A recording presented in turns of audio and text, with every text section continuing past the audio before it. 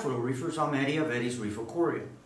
Today's video is a demonstration of fragging. How I actually fragged the Trumpet, the Candycane coral, which looked, and it still looks, like a bouquet of flowers or an actual brain. I'm going to show you and explain the actual part that I actually fragged, and which is, of course, as the people that follow me, you'll be aware that, you know, it's in the 9-gallon. So what section I actually fragged, and then what was the process to get it ready to actually put it here on the Fusion 40 and what's been going on. So just hold on one second. Okay, and here we are at the 9-gallon. Of course, I already fragged the Trumpet, and I put it back, I glued it, but I thought I'd show you where I actually did the actual frag. If you notice, right there, okay, that's one of the trunks or branch that would come out of all the many, as you see on this coral. That's where I cut off the actual piece. I went ahead and I cut off the piece, and then I took it and I dipped it. I'm going to show you what I actually did and why. Hold on. Okay, now after I fragged the little piece, which I'm going to show you, the next step that I did is, this is a 1-gallon bucket. I filled it with half a gallon of the already conditioned water from the 9-gallon.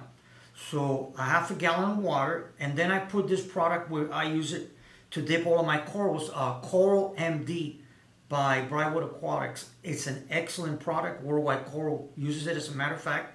So I went ahead, I put that in. You stir it, and you start to blow it with a turkey baster, like between 5 to 15 minutes. I did that, and then once that time limit hit the, I'd say like the 12-minute mark, it says not to go over 15 minutes, then I stopped. I got the coral, I rinsed it with salt water, and then I went ahead and I put it on the plug. I used BSI, which is the glue that I always use to either attach corals to plugs. You know, this is a regular plug. I put a lot of it, and I just put the frag on it. I waited like, what, 5 or 10 minutes. I soaked it, and then I introduced it to the Fusion 40.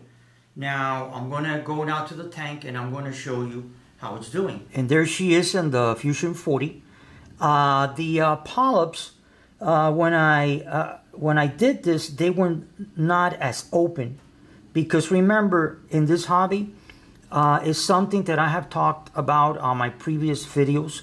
No matter if you have an identical 2 tanks, rocks, sand, water, everything, it's like a human being.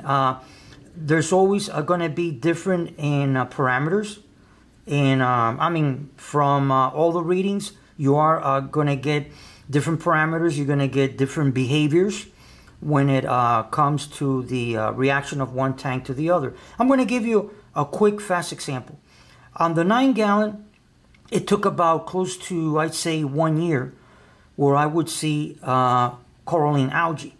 Now in this tank, I set it up officially when I would say roughly October.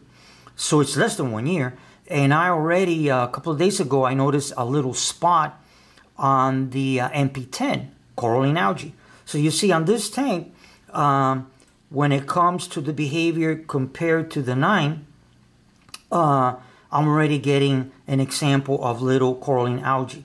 The same salt, the only thing I changed was that here I use Pucani rocks, on the other one I use Fiji rocks, both were dry rocks, and the same salt, Red Sea Pro. So you see the behavior changes. So due to the fact that that's the case, I didn't want to just go ahead, put the coral here, and then just place it where I'm actually going to place the coral. I decided to put it on the sand, on the substrate, to see how it behaves, how it acclimates.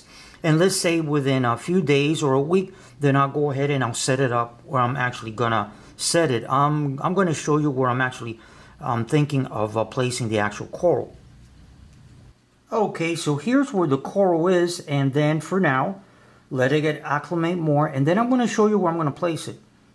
All the way to the other side of the tank. Okay, right over here. Let me show you.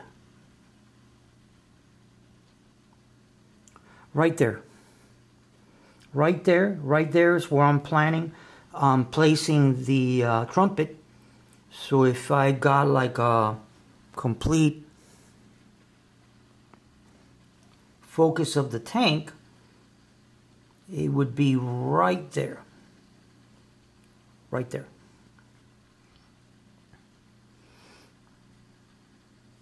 Well, I hope you enjoyed this video. If you found it interesting, educational, hit the thumbs up. And go ahead and subscribe to my channel. And like I say at the end of all of my videos, happy reefing. Thank you very much. Have a wonderful day.